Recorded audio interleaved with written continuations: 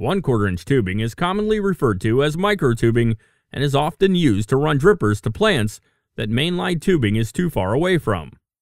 A pair of scissors can be used to cut the tape. Be careful not to cut the tubing. To connect 1/4 inch tubing to mainline tubing, first punch a hole in the mainline tubing. Pictured here is our standard punch. It has a stainless steel tip that punches a nice clean hole every time. A 1/4 inch barbed connector will be used to step down from the larger mainline tubing to the smaller 1/4 inch microtubing.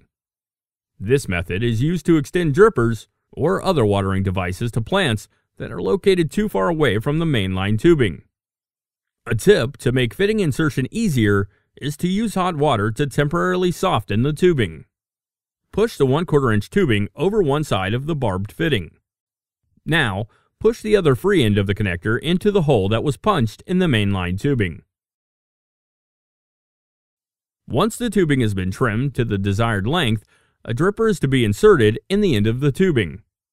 Push the tubing over the barb. The dripper can now be placed next to a plant.